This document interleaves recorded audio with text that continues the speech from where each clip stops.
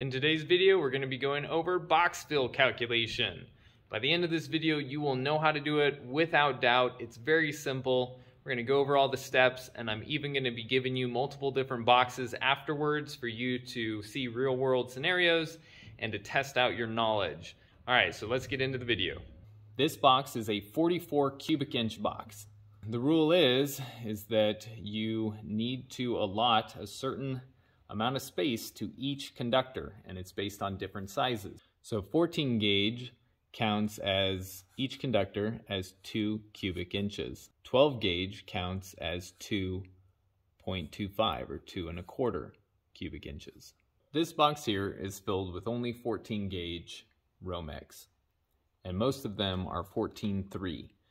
So each one of these has a ground, 2 hots, and then a neutral. So 3 plus ground. And that is what most of these are. There is one 14.2, which only has a hot, a neutral, and a ground. Okay, so it is only a 2 conductor plus the ground. You count up all of your hots and your neutrals. So that's 17. So I'm going to write that first. 17 conductors. Normally each conductor counts as 1. If they're 12 inches long or longer, they count as 2. Any wires that originate and terminate within this box, such as a pigtail, does not count, as long again as it's not 12 inches long or longer. Then I'm going to count up my grounds. Now, the first 4 grounds count as one of the conductor sizes. So I'm just going to write 1. The next, whatever following grounds I may have in here, as many as I may have, count as 1/4 of a whole conductor. So I have 2 more, so that's going to be 2/4 or half. So I'm going to write 1.5. So I have 1.5 conductors worth of grounds. Now I'm going to calculate out my clamps, which it doesn't matter how many clamps you have in here. They all count as 1. So we have 17 conductors, 1.5 conductors worth of grounds, quite a few clamps, but they only count as 1. And then we have 3 devices, because this is a triple gang box. Now, if I had switches here to where I had switch 1, switch 2, switch 3, all on one device, it still only counts as 1 device. And each device counts as 2 conductors. Okay, so since we have 3 devices, that is 6 conductor volumes. We have counted up our conductors, we have counted up our grounds, our clamps, and our devices. Because these are all 14 gauge wires inside of this box, we are going to calculate according to the 14 gauge 2 cubic inch per conductor requirement. So 14 gauge multiplies times 2 cubic inches per conductor volume. So that means that we would be at 51 cubic inches needed. And I said at the beginning, this box is only 44 cubic inches. So we have exceeded it by 7 cubic inches with what we currently have in here. So to go back over this again, if everything inside of this box was 12 gauge, so 12.3 and 12.2 wires, we would still count them the exact same way. We would still arrive at 25.5 conductors worth of volume space needed, but instead of multiplying times 2, we'd multiply times 2.25. If it was 10 gauge, then we would multiply by the allowance needed for 10, or 8, or 6, or whatever size conductor you might be using. For 14 gauge, it's very simple, you're just doubling. But the 4 things you have to remember, primarily, you need to remember to count the conductors, count the grounds. The first 4 only count as 1, but every ground after counts as 1/4. If your box has clamps, which again, the only box that does not have clamps or does not require clamps would be a single gang box like this. And then you have to count up your devices, and each yoke or device is equal to 2 conductors. So this is a quick and easy way. As long as you remember to look for those 4 things, you will be able to figure out your box fill needed on 99% of all the boxes that you're going to be installing, at least in residential construction. Okay, here is a practicum that you can apply what you just learned to this box. So take a good look at it and pause the video. All right, but here's the answer. So let's go over. First thing I do is I count up all my conductors. So I know this is a 2, 2, 2, 2, 2. This one's a 3 over here. Okay, when you're looking at them, they're pretty easy to identify. The thickness is substantially larger with a 3 conductor Romex. Okay, so 2, 2, 2, 2, 2, 3. So 2, 4, 6, 8, 10, 12, 13. So 13, then I count out my yokes. Okay, that's the yoke. And then we're going to count up the cable clamps. So we've got, whatever, 6 cable clamps, but they only count as 1. We count up our grounds. So the first 4 grounds, 1, 2, 3, 4, okay, 4 grounds count as 1. And then each ground afterward counts as a quarter. So quarter, quarter, that's half, so 1 1/2. So that brings our total conductor volume in this box to 21 1/2. Then we know our multiplier for 14 gauge Romex, because that's everything in this box, is 2. 2 times 21 1/2 is 43. So our total box fill is 43. And then we look right here, 52 cubic inches. So we are doing good. We still have 9 cubic inches of space in there. So we are set. What about this one? 32 cubic inches is allowed space, and what do we got here? 2, 4, 6, 8, 10, 12, 13 for the clamps, 14 for the grounds. So 14 times 2.25, 31.5. And this is a 32 cubic inch box, half of a cubic inch remaining. So if you had a 12-3 in here, say for a fan-like combo, you would be overfilled. You'd have to step up. This one is rated at 18 cubic inches. This one is 22 1/2. You can go ahead and pause if you want to figure it out before I tell you. 2, 4, 6, no clamps. So then we just had ground, which is 7. So 7 times 2.25 is a little over 15 cubic inches.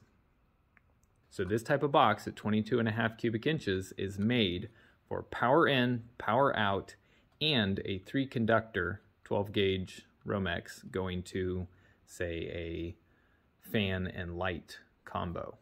So that's what these are for.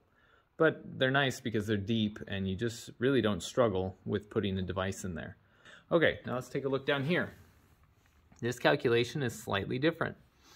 It has clamps.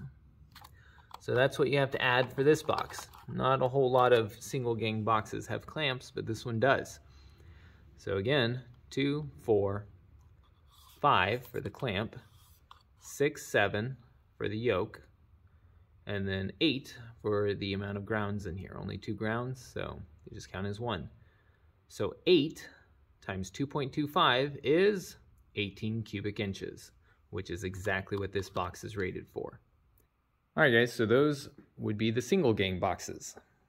So here we have one of the ultra thin recessed downlight junction boxes. These things are UL listed, blah, blah, blah. However, whoever designed them cut some corners, and the box turns out that it's only got 7 1/2 cubic inches of space inside to fit everything. And if you look right there, you can quickly see we've got 4 conductors plus a ground or plus grounds, which means we have at least 10 cubic inches needed for this box.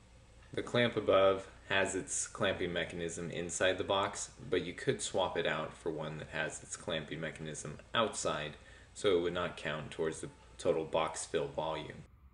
So it's really only rated for one 12-2 coming into it. So here is another recessed downlight box, and this one is almost right. Okay, 2 5/8 by 2 3/4 by 1 3/8. Okay, that comes out to 9.93 cubic inches. Almost the 10 cubic inches needed for two 14-2 NM cables to come into it. So here's a slightly tricky one. This is a pancake box that is rated for a ceiling fan. And we have a 3-conductor 14-gauge Romex wire coming into it. So that's pretty typical to be able to control the light and the fan separate from each other. That means we have 3 conductors plus ground, which would be 8 cubic inches needed for this box. And this box is only rated for 6 cubic inches. However, one thing that we know that you do not know is that this room is going to get 2 layers of drywall here on the ceiling as a sound barrier, which means this is going to get an extension, and that extension will bring the total volume of this box to 12 cubic inches. If there was a final boss fight in a box fill video game, this would be it. But let's go over it. So we've got 4 14-2 going in and 4 14-3 NM cables. So it's a total of 20 conductors, 8 grounds, no internal clamps because all of these clamps have the clamping mechanism outside the box. And this box is for a luminaire. So it does not have a device like a switch or receptacle going into it. However, these are the curveballs. Inside is, because it's a metal box, there is a grounding screw, and there is a 12-gauge ground wire coming off of that. Also, because this box is so deep, there are a couple of cables in there that are 12 inches or longer to be able to reach out to the front to connect to the luminaire when it is installed. Something else that we have not talked about is something called a stud or a hickey. Yeah, we're not going to make any jokes about that. So a stud is basically a piece of threaded rod that has a hole drilled in the center that wires can pass through from a luminaire, or whatever the fixture may be, up into the box. A stud counts as 1 conductor. A hickey is like a coupling between threaded rod. And typically you'd see that on a chandelier. Now this is a wall-mounted box. It's going to have a wall lantern installed on the outside, and it neither uses studs nor hickeys to mount the box. It looks something like this picture here, and it mounts just via 2 screws that are outside this box. I'll show you a picture of the front so you can see inside the box. Those wires are longer than 12 inches. So those are going to count as 2. So you can see that the equipment grounding conductor is 12 gauge. So that means that all of the grounds in here will be multiplied by the 2.25 cubic inch per conductor volume. So let's do the math now. There are 20 conductors plus the 2 conductors that are 12 inches or longer, so that means that there are 22 conductors. We're going to do that first. So 22 conductors times 2, 44. All right, now we go to the grounds. Since the grounds have a 12-gauge ground connected to them, that means that they are going to count for 2.25 cubic inches, even though the majority are all 14 gauge. And then we have 1 ground that is longer than 12 inches for that 1 line that is coming out. So that means that it's going to count doubly. So we have 8 grounds, and 1 of them has to be counted twice, so we have 9 grounds in there, which, of course, the first 4 are 1, and then the next 5 will count as quarters. So we have 2 1/4 conductor volumes worth of grounds. So we multiply 2.25 times 2.25, because it's 12 gauge, and we arrive at a little over 5 cubic inches. So that means our total box fill volume needs to be around 50 cubic inches, because we don't have any devices, we don't have any studs, hickeys, and all of our clamps are outside the box. If you got this box correctly and understood everything that was going into it and a part of this box, then there's no doubt you understand box fill and will have no issues with calculating from here on out. Okay guys, that is it for box fill calculation. So remember those 4 things. You need to count your conductors, your clamps, your grounds, and your yokes or devices. If you can remember that, you can pretty much find out if any of your boxes are overfilled or not. So I'll see you in the next video. I know, they're NM cables, they're NMB cables, okay? It's called vernacular, and it changes. Every place has some new word in their vernacular, and it might not be the same one you use. So